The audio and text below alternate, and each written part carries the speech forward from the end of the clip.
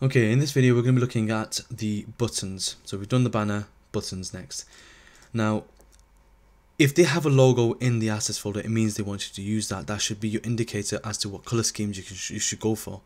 So this is just an example from a past exam paper. I'm just focused on these small little elements, and it's quite nice when you have these kind of colors because really you can see that it's orange and blue, but they do have green and red in there as well if we want to use it. And you can even use some of the colors that they have, and you'll find that there's a link between the images that they have with the logo that they use as well. There'll be some kind of relevance. There's some house style, something that matches what they're going for.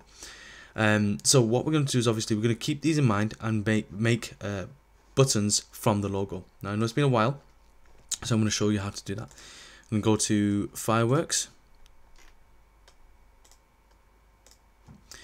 and we're going to basically create 3 buttons. Now we need to create the right sizes for that. So the only way you can do that in the real exam is by asking yourself, what is the width for my website, and then divide by 3. So first things first, create new Fireworks document PNG, and what I need to do is I'm going to get the calculator open. For you, just go to start menu here, all programs, accessories, and look for calculator. Okay, and we just type in 1366 divided by 3. If it's 2 buttons, divide by 2. If it's 4 buttons, divided by 4. Simple. And I'm going to get 455. I'm just going to type in 455. Simple. So take that off.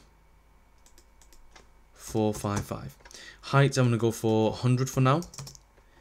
Resolution, keep it as that. Keep it white, press OK. There you go. Nice and simple. Now to get a 3D design, you need to have a square, a rectangle. So move this little thing down here. You can see rectangle.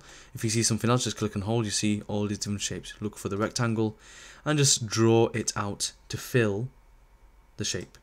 There you go. Now the one we can't tell anything because it's the same color as the background itself. So what we need to do is we're going to go down here to the bucket and choose the color that you want. But we can't do that right now because we don't know what the color actually is. So the best thing to do is to go back to Dreamweaver where your logo is. There it is. And what we can do is basically try and figure out what the color is from here.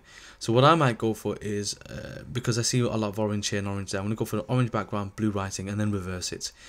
So what we can do is go in here, and you can see the BG here. If you click that, it gives you a little color picker. So you can then move that across over here, and you can see as I move my picker on top of the S, it gives me the code for it there. Now of course, if you're in the exam paper and they tell you to use a specific color, type that code in. If they don't, use your initiative and get it from the logo like this. So the color I'm going to go for is FF9933. Okay, so I'm going to just leave it as that there. Go back over here, FF9933. So here, FF9933. There it is. Press enter. Done. Now to get the 3D design, you go down to filter, bevel, emboss, inner bevel. There you go. Nice simple button design. And now we just need the text. So go in here, and normally I would say get a text that would match whatever the logo is here. Now that's going to be hard to do because it's not going to be precise. Now I'm going to try my best, but if you have time, that is. If you don't have time, if you're panicking, just pick something that's easy to read. It's better to have something that you can read even if it doesn't match it precisely, and you can then talk about it in your evaluation and say that even though you pick something that's easy to read, easy to access and use, it's not consistent with the logo and the design. If you had time, you'd go for something more consistent. So drag out a box after clicking the T, and then go into here and just find something that matches. And like I said, if you can't, keep it simple, like an Arial. Arial is always a very safe font to go for.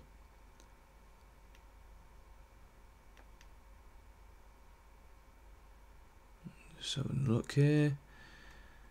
Right, so I'm just going to keep it simple. I'm just going to go for Arial just because I don't want to waste time. So I'm going to go here. There it is.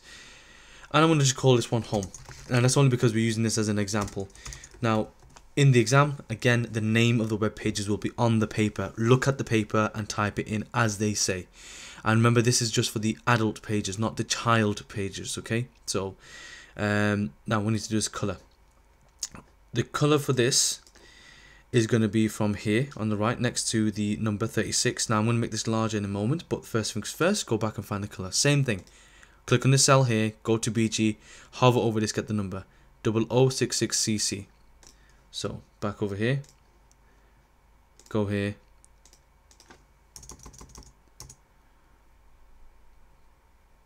no, the other one, 00cc 66. No, did I type that in wrong? I did, didn't I? My memory is appalling. Just put that back to where it was.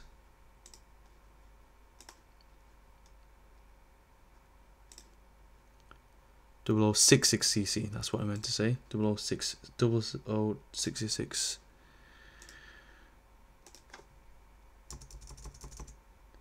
.0066cc.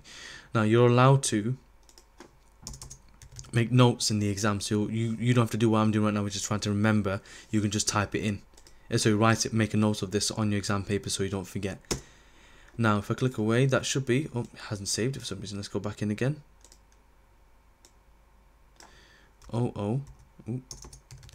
66cc, enter. There we go, that's more like it.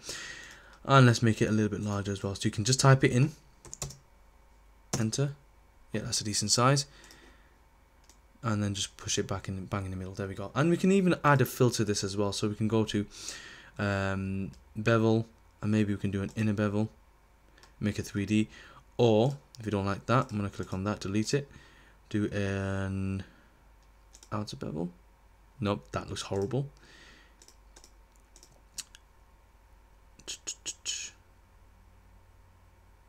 Maybe a shadow. Let's try a shadow. That's not bad, but it's a bit too much. So what I might do is just reduce the number. There we go, and make that a 2. There we go. But just have a look. Basically, if you don't like it, you can always leave it as it is or just find something else. No, I don't like that either.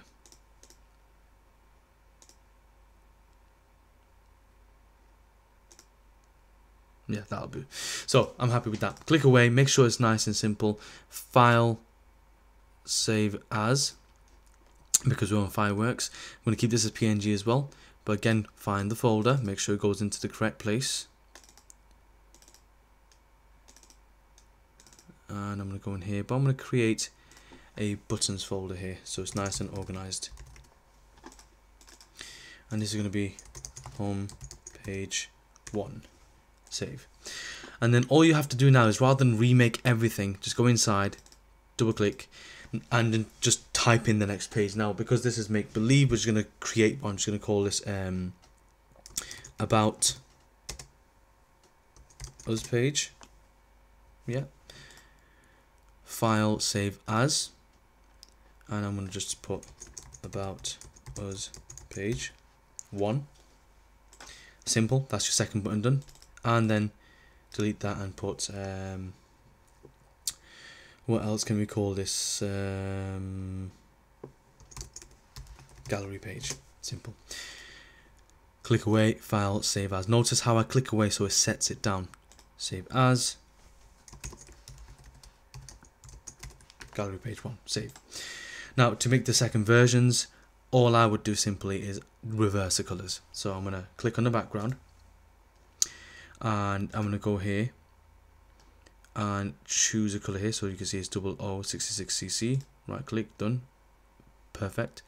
And then we're going to click on the writing and change the color of this. Now I can't remember what it was, so I'm going to go back, click on BG and go over this. It is FF9933. FF9933.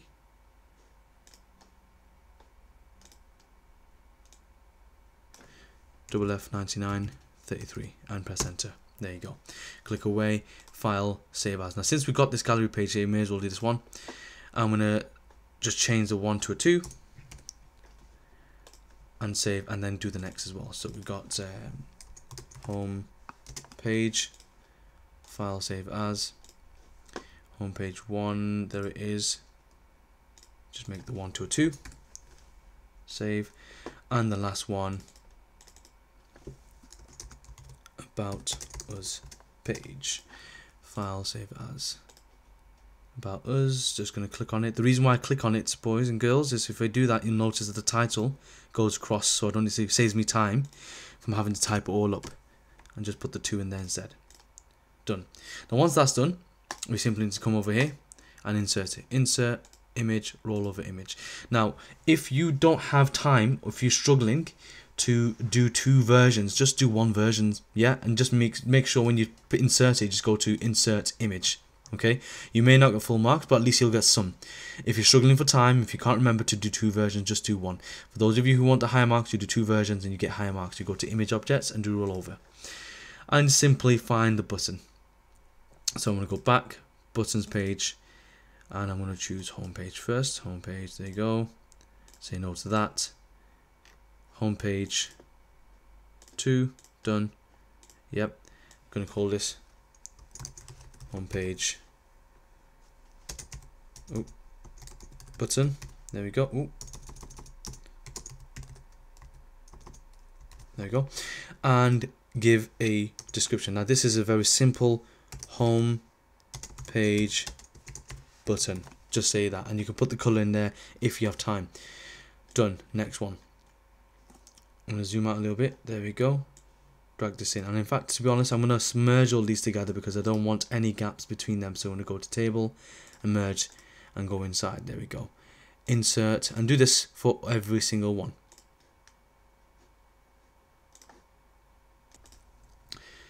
Okay, so I've just done all 3. I'm about to save it now. Control and S, and then I'm going to go back to here, have a look at here, refresh, and you'll see I've got all 3 buttons, and they are interactive.